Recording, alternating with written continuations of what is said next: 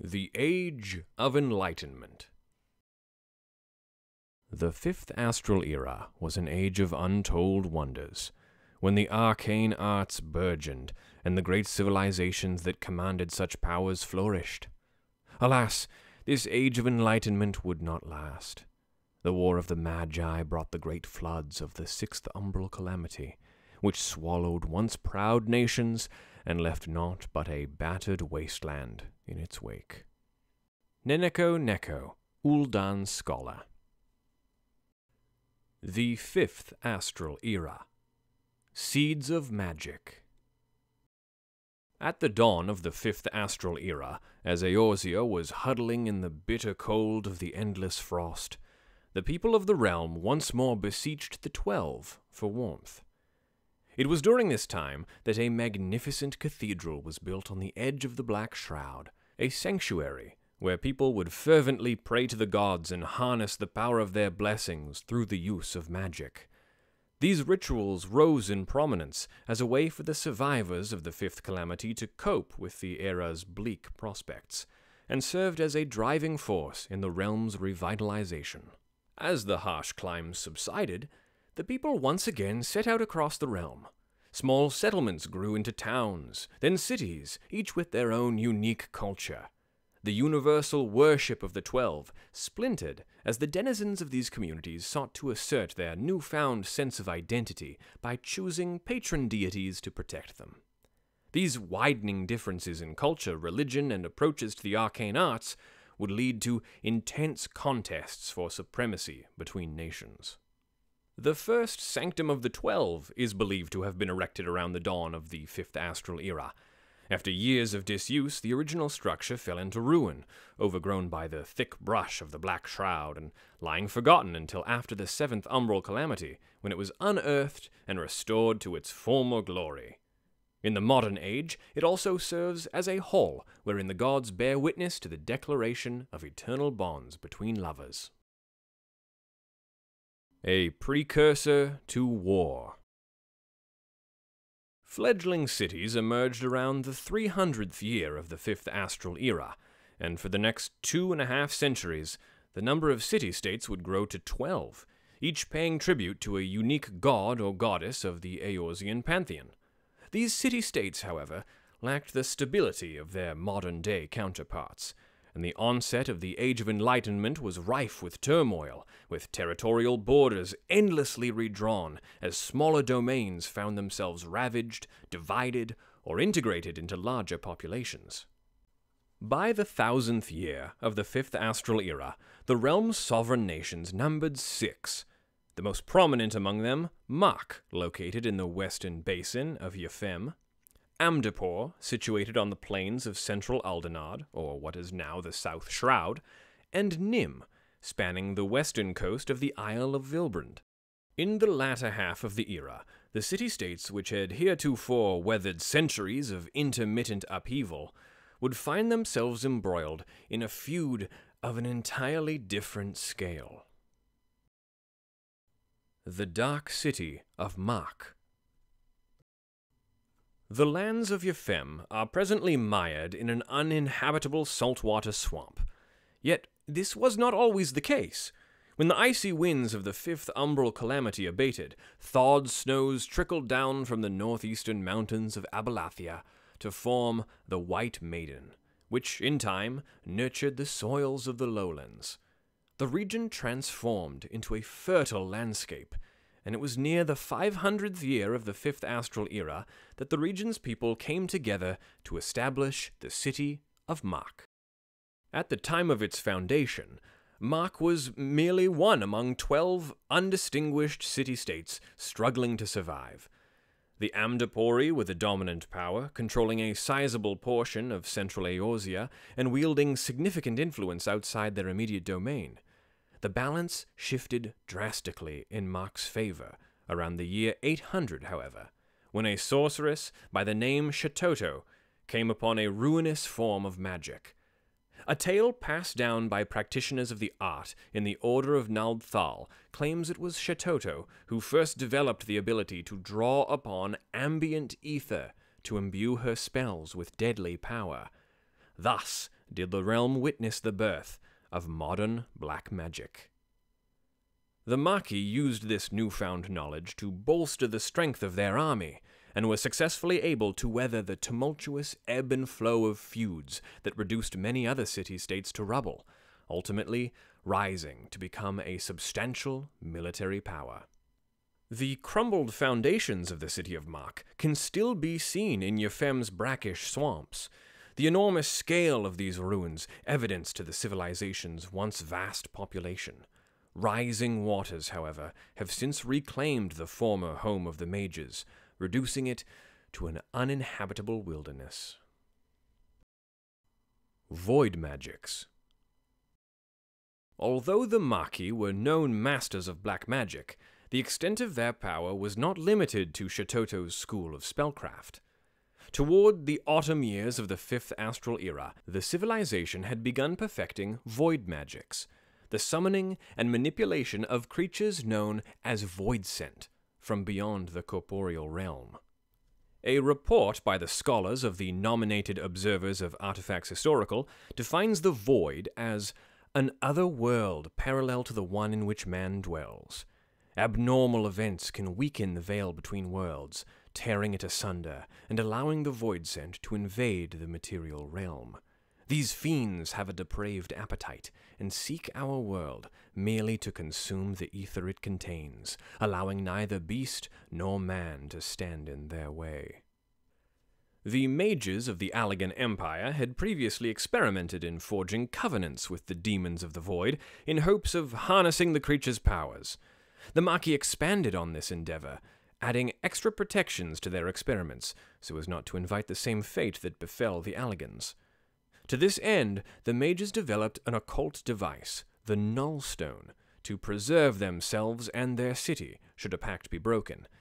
If a summoned voidsent refused to obey the master, a void mage could smite the feral being using the Nullstone to sever its ties to the corporeal realm.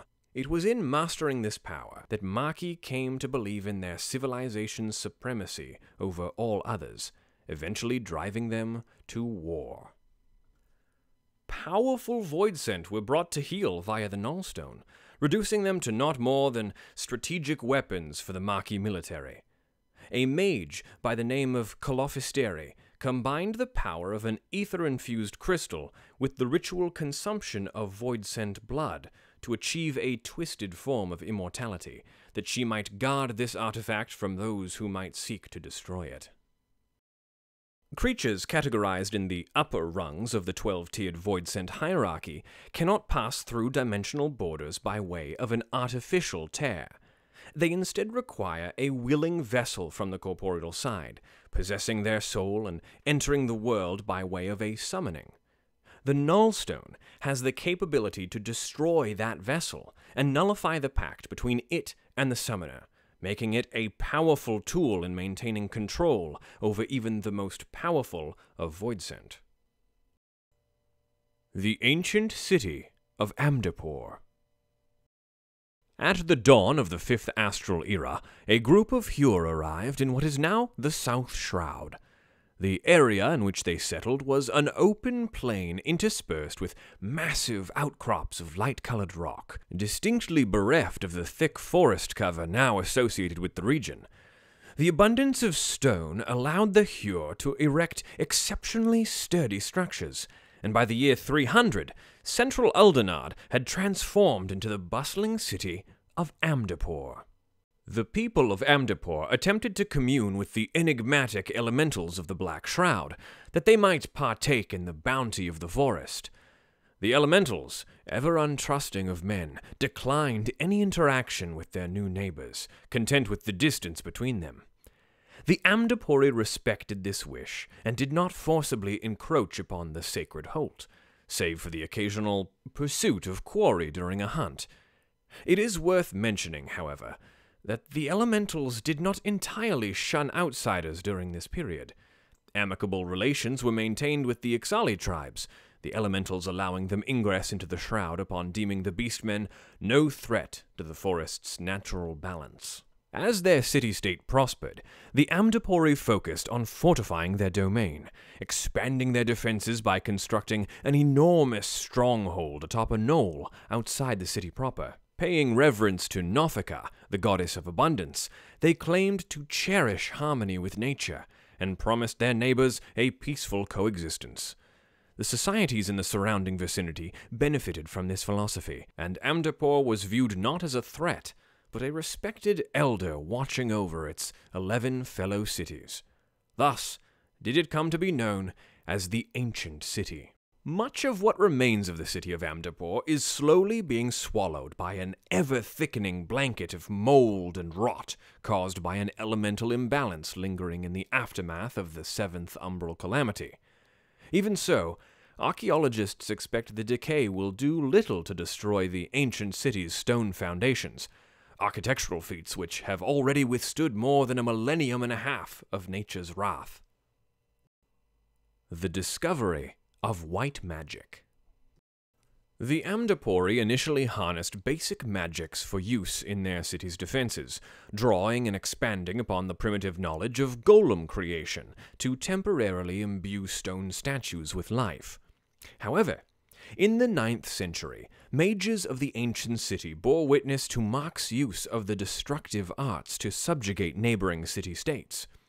Wary of their neighbors' ambitions, the Amdapori sought to counter these black magics by improving upon their own spellcraft, weaving with the intent to purify, ward, and heal the art of white magic.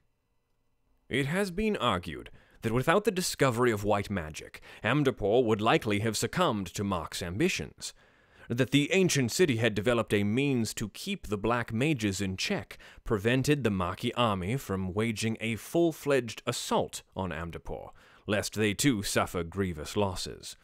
Thus, for the next few centuries did Eorzea experience a fragile, yet lasting peace, fostered by the precarious balance between the two nations and their opposing schools of magic. Despite their sinister visage, demon walls are not void-sent, but forgekin created using a primal form of Amdapori white magic. By inscribing a stone wall with an arcane pattern of blood, these golems would spring to life to intimidate and repel trespassers. Carved during the 5th Astral Era, the Winged Lion is an ensorcelled stone guardian capable of manipulating white magic at its own will, a testament to the advancement of Amdapor's arcane capabilities. War on the horizon. The peoples of Eorzea flourished in the peace brought about by the impasse between the black and white schools of sorcery. Following in the footsteps of Mark and Amdapor, other city-states began developing their own forms of spellcraft in attempts to further their societies. This approach to the achievement of prosperity was vastly different than that taken by the Allegans of the 3rd Astral Era, eschewing technological growth for advancement of a more arcane nature. However, progress would come with a hefty price, as man would soon become drunk on the might that arcane puissance would bring him. Societies built upon foundations of magic were forced to sacrifice their natural surroundings, as vast amounts of ether were drawn from the land in order to maintain the city's magnificence. The realm's enlightenment had become a double-edged sword. Each mage city maintained the facade of an edifying heritage, while secretly honing their offensive magics. One need not be an oracle to see that this interlude of peace would soon draw to an end. The mages of Mark silently turned their eyes to the dark, seeking to slake their expansionist ambitions by amassing an army of void-sent thralls. Amdapor kept their outward appearance as a rich bastion of arts and culture, but daunting sculptures of its guardians soon appeared in every corner of the city. While the actual catalyst for war remains lost to time, it is known that the frequency of political and military posturing between the two nations increased in dramatic fashion as the realm approached the mid-13th century, and ere long, the entirety of Eorzea became entangled in an inescapable web of strife. The War of the Magi had begun. The Floating City of Nim. Near the 500th year of the 5th Astral Era, scores of Lalafellan sailors arrived on Vilbrun's shores in longboats woven of reeds. Here, the mercantilists built a meager settlement on the southern part of the isle, with hopes of establishing trade with the native kobold tribes. In time, their lonely outpost would grow into the maritime city of Nim. Nim's population was not as robust as the other 12 city-states, but what the Nimians lacked in ascendancy, they made up for in commerce, making full use of their consummate skills in seafaring. Nim's sailors were a rough and rowdy lot, traits they used to their advantage in establishing the Royal Marines, a small yet fearsome naval force that was placed in charge of the city's defenses. Translations of Nimian records depict the Marines as axe-wielding marauders who would fight alongside a handful of talented mages who provided healing and support by way of their own uniquely developed brand of spellcraft. Despite their humble ranks, the Marines' tact proved their greatest strength. A great portion of Nim's legacy alluding to legends of their fierce martial prowess. Even during the Great War, the Royal Marines ensured that their small nation maintained its independence by valiantly repelling wave after wave of voidsent sent by the Maquis across the Rothlet Sound. The Wanderer's Palace was a massive stone temple dedicated to the Nimians' patron god, Oshon, ruler of the mountains and protector of vagrants. It appears to be coincidence that Vilbrun's indigenous kobold tribes also worshipped the mountains, revering Mount Ogamoro as their sacred mother. But this commonality is believed to be why the Nimians were able to foster amicable relations with the Beastmen. The Nimian Plague. The War of the Magi raged for nigh on 3 centuries before Nim was stricken by a mysterious plague, severely crippling the city-state. One common theory used to explain how the scourge was spread involves a curious story concerning a band of Nimian sailors who had been cast adrift in the South Seas after their ship was battered by a fearsome storm. The disoriented seamen landed on a desert isle, where they met a native tribe of Lalafels, who nursed them back to health and mended their broken vessel so they might return safely to Nim. Before the traders disembarked, the islanders bestowed upon them a parting gift, an ornate amphora. Not long after the sailors returned to the floating city and presented the token of friendship, Nim's people fell, one by one, to an incurable sickness heretofore unseen on Vilbrund. It was not until it was too late that Nimian scholars discovered the amphora to be part of an elaborate Maquis plan that would see the unleashing of Bitoso, a pestilence-carrying voidsent summoned to Eorzea for the sole purpose of decimating the Nimian population. Those who contracted the voidsent's disease experienced disfiguring symptoms. Their nose and ears melted away, their limbs shriveled, and their flesh turned a ghastly shade of green. Attempts to contain the plague included isolation of the infected who were locked away within the Wanderer's Palace, the sacred Nimian temple of Oshon. The Nimians remained wholly unaware of Bitoso's cloaked presence, and even as the temple's halls became filled with the sick and dying, the plague continued to spread. Panic over the Green Death eventually drove the city-state's mages to their wits' end, leaving them with no choice but to take drastic measures. In a last fit of desperation, the mages used their magics to swell the land's waters, sealing the Wanderer's Palace as well as the fates of those trapped inside. Hysteria surrounding the plague would eventually consume the Nimians, leading their nation down the path of self-destruction. The Maquis were ready to reap the seeds of destruction they had sown.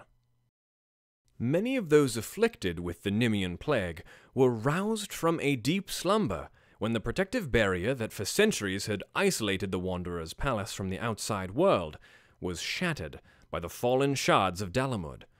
With no knowledge of the plague and its disfiguring effects on the skin and extremities, those early explorers of the recently surfaced temple claimed the ruins to be inhabited by tonberries, mythical, rancorous creatures believed to stalk the shadows of night in search of revenge. Bitoso's ability to conceal his form left the Nimians guessing as to the actual cause of the plague that was consuming their city from within. By the time they had uncovered the truth, it was too late to save those who had fallen, both to the scourge itself and at the hands of the mages who had sought to quell it. The Battle of Amdapor. By the year 1510, the War of the Magi was nearing a climax as the Void Mages of Mach pushed ever closer to Amdapor. Despite having stood for centuries, Amdapor Keep, the ancient city's first line of defense, was quick to fall to Mach's fell army of otherworldly demons. With the gate to Amdapor laid open, the Void Mages heralded their arrival in the city proper, with the summoning of Diablos, a high-ranking void scent meant to seal Amdapor's fate. However, Mach sorely underestimated the defensive magics of Amdapor. To withstand Diablos and the minions under his unholy command, the White Mages breathed life into the city's most powerful stone guardians. Gathering their collective strength, the Amdapori were able to seal away the Void Prince, forcing the Machi to withdraw. Yet, while the ancient city may have triumphed that day, it was a hollow victory, for it did little to stall the sun as it set on this once great civilization. The era's darkest hour was nigh. The Machi march on Amdapor was not the sole cause of Eorzea's downfall. 3 centuries of ceaseless assault on the land had taken its toll. The drain of energies used to propagate war, sending the realm's elemental balance askew. This final battle was merely the straw which saw the balance break. Only after the dust settled did the people of Eorzea begin to truly notice the damage they had wrought. The realm's most powerful seers were called to scry the realm's future, but what they foresaw was darkness. It was too late to amend their ways. A calamity was upon them, and soon the waters would rise to purge the land of those who had ravaged her so. Crafted and given life by the mages of Amdapor, Karibu is one of many guardian statues erected around the city to counter the Void-Sent invasion. Using advanced techniques honed over centuries, the Amdapori were able to create a golem who had not only mastered martial artistry, but arcane spellcasting as well.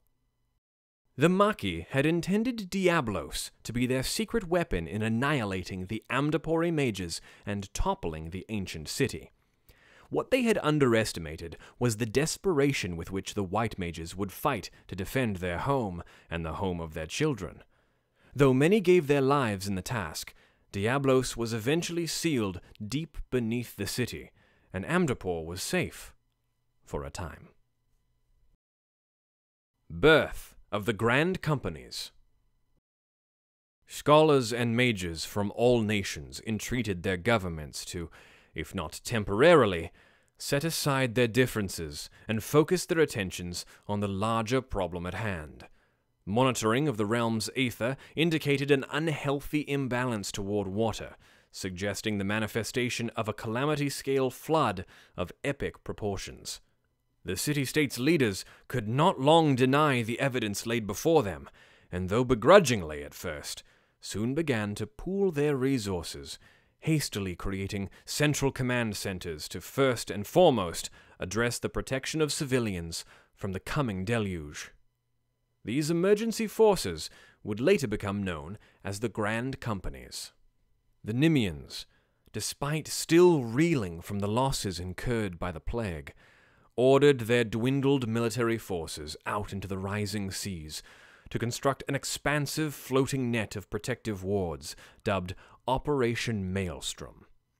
Amdapor mobilized what remained of its military to commence the evacuation of the realm's people north to the mountains of Abalathia's spine, abandoning the city so many had recently given their lives to defend. The Ark of the Maki. As the grand companies of Mak and Amdapor enacted their contingency plans to evacuate their citizenry to higher ground, the Maki were looking beyond the mountains, well beyond. Confident in their ability to control any and all monstrosities wrested from the void, the city-state began construction of an airship known as the Ark, designed to run on the dark energies of an entire legion of voidsent sealed within its hull. The rulers of Mak envisioned that the floating sanctuary would carry entire families and their livelihoods, livestock, seeds, supplies, into the skies where they would wait in relative safety until the waters of the calamity had receded. Yet even with a myriad of mindless thralls at their disposal, the Ark still required a core powerful enough to see the vessel to the heavens. Thus, the Void Mages sought the power of a voidsent, the likes of which they had never before summoned. A ruler from one of the highest tiers of the Voidal hierarchy, Skahak, the Shadow Queen. Only a mage of strong mind could endeavor to control so potent a prisoner without the use of the Nullstone, which, by this time, had been lost to the rising waters. The responsibility was ultimately given to Cessair Blackwind, a high void mage of questionable repute and outspoken critic of the War of the Magi. Upon learning of the Ark and the means by which the Maki mages sought to power the vessel, Cessair voiced her vehement disapproval of the plan, claiming it reckless at best, deadly at worst. However, the rising seas that had already begun to swallow the realm left her little choice, and she reluctantly agreed to helm the plan, if only to save the lives of her people. Cessair and her cadre of 53 void mages boarded the Ark and successfully contained within a complex network of interconnected coffins the energies of Skahak and more than 50 score voidsent. The vessel launched to the cheers of an entire nation, the hopes that their efforts would lead to the preservation of their society. The Ark and her passengers, however, were never to return. Despite the peerless talent of Cessair and her cadre, the overwhelming power of the Shadow Queen could not long be contained. The mage's grip on Skahak slowly loosened, and the lesser creatures under the Queen's command escaped their fetters. Free to roam the ship, the voidsent took full advantage of the tight quarters to make quick work of the Maki citizenry. Fearing that a complete loss of control was inevitable, the High Void Mage and her loyal compeers chose to sacrifice their lives in one final attempt to redouble the seal on Skahak and return her minions to their coffins. With no surviving Void Mages, the familiar Ketshi was left alone aboard the masterless vessel as it wandered through the mists of the Sea of Clouds, where it has since been given a more ominous title, the Void Ark. Advancements in airship technology achieved in the late 6th and early 7th astral eras have given rise to increased numbers of expeditions into skies unknown. Reports from the expeditions of sightings of a massive ghost ship drifting aimlessly in the Sea of Clouds gave rise to official investigations, which in turn resulted in the rediscovery of Mak's forsaken Ark, lost some 1,500 years past. Deep within the Void Ark's hull are stowed seemingly endless rows of stone coffins. These sarcophagi were not, however, funerary vessels used to inter the remains of the vessel's passengers, but containment units for voidsent summoned by the Ark's architects. The coffins served as arcane foci to channel the dark energies of the creatures trapped within, and divert them to the Ark's engines. One such coffin is a massive stone cyst believed to once contain Skahak, the Shadow Queen. A powerful voidsent, Skahak was summoned along with a 1,000-strong army of lesser minions to serve as the Ark's means of propulsion. The Void Mage's efforts to control the Queen and her servants, however, were met with disastrous results. The Sixth Umbral Era. The Calamity of Water. As both scholar and seer scried, the realm's elemental imbalance culminated in a far-reaching flood that eventually swept over Eorzea, and with the Calamity of Water did the Fifth Astral Era come to a close. Coastal towns were pummeled by tidal waves, while rivers overflowed their banks, swallowing settlements and leaving inarable soils in their wake. The great city of Mach was swallowed whole by a torrent the likes of which the realm had heretofore never experienced. The few who remained drowned as they cast their eyes and hopes heavensward, content in the belief that the Ark would see the glory of their people endure. Those who had the sense to retreat to higher ground would return to Yefame, to learn they were the inheritors to a wasteland of salt-clogged swamps where even the hardiest of weeds refused to take root, let alone crops with which one might sustain a family.